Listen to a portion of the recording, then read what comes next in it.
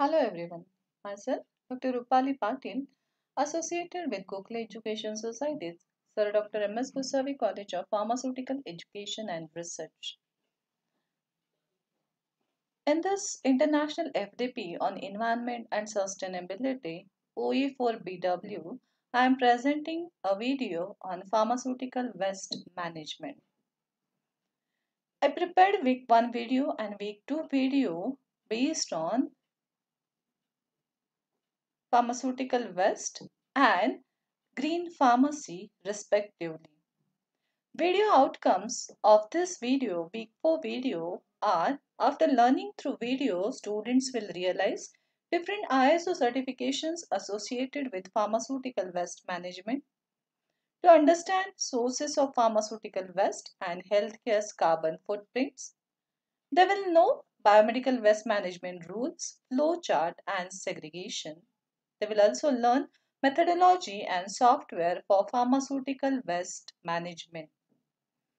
There are three ISO systems associated with pharmaceutical waste management. The first one, 14001 2015, which is engaging in environmental management. It is used to define the process of managing pharmaceutical waste at the place of its generation except in household. Second system 9001 2018 deals with quality management system QMS.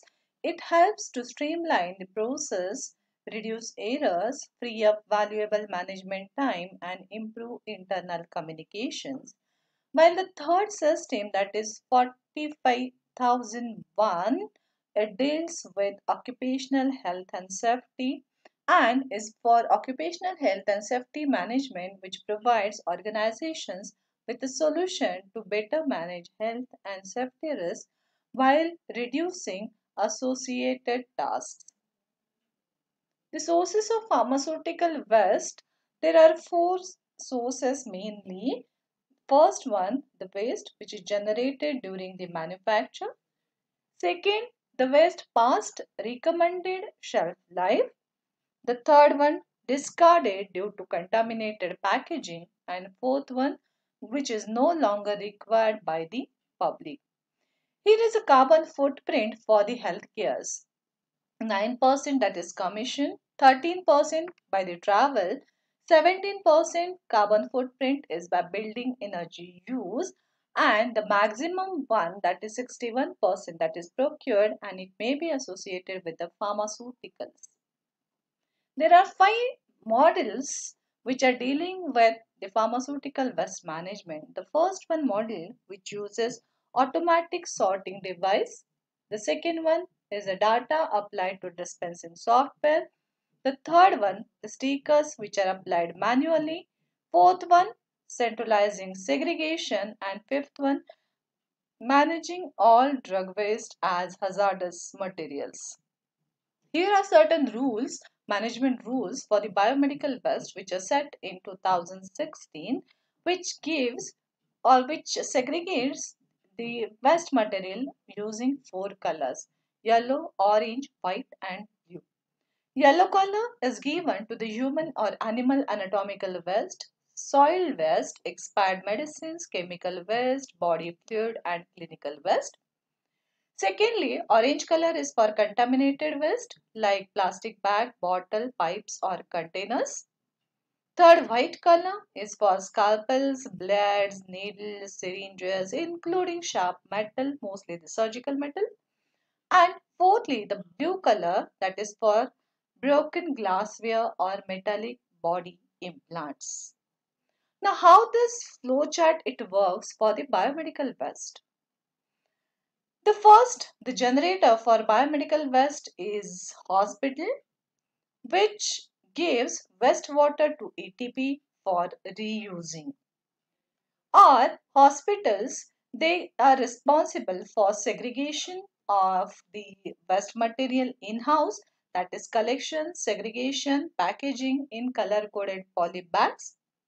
Then they move the segregated material to the common storage point at the hospitals that gets transported at approved special vehicles and unloading and temperature storage at CBWTF that occurs, and that material then undergoes treatment, maybe incineration, autoclaving, shredding, etc. And that results into disposal, maybe recycling and landfilling. What are they? That we'll see in next slide. These are 5 ways how the biomedical waste that can be segregated into 5 different colored dustbins, or these colors which are responsible for identification of this waste material. For example, green color waste, the color green that indicates secure landfilling of this waste material. Red color that is indicative for syringes, gloves and plastic waste. Yellow color is for soil or infected waste, and blue color is for the glasswares. Okay. Then these are some methodologies for pharmaceutical waste management, including incineration, autoclaving, microwaving, chemical disinfection, deep burial, secure landfilling, waste immobilization in terms of encapsulation or in inertialization, and lastly sewer that may be used for disposal.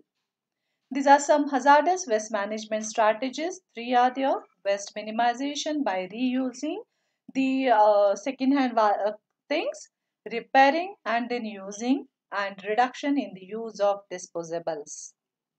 Second method, that is reuse, which is used for more than one occasion, maybe for same or different purposes. And recycling is for treatment or reprocessing of the biomedicals. And mainly we use the software for waste management, that is Trucks Hall IT, which is complete operational and financial management solution for waste and recycling. Thank you. Go green, be green.